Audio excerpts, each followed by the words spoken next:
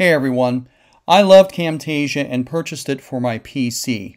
Zooming and panning was not a problem. It was obvious where it was once you got to know the software. But whenever I used it on a Mac, it seemed to have disappeared until now.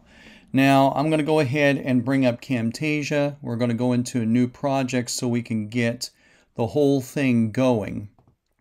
Now where you are going to find it, and you're seeing it right now that I'm using it, you're going to find it in the Edit menu under Zoom and Pan.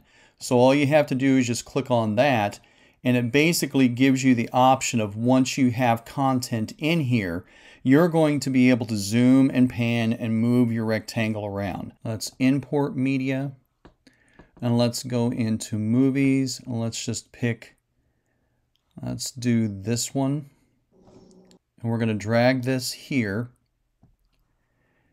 And let's say that we want to go ahead and do a zoom and pan right on Naboo's face.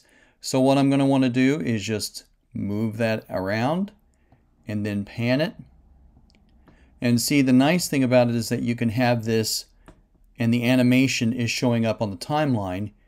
You can move all of this around and move your animation around to be able to suit your needs. So all the animation is there. So go to your edit menu, zoom and pan, and everything will be all right.